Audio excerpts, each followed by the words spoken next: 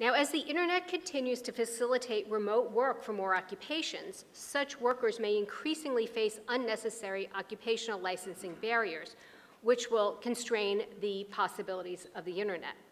So we've already seen some examples of this problem in the area of telemedicine. So for instance, the Texas Medical Board required an in-person meeting with a doctor before permitting the use of telemedicine services, but not services provided by a doctor over the phone.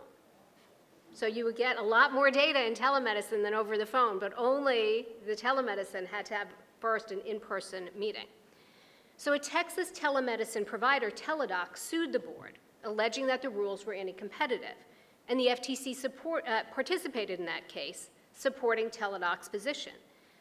And in May of this year, the Texas governor mooted the dispute by signing into law a bill that eliminated the in-person requirement.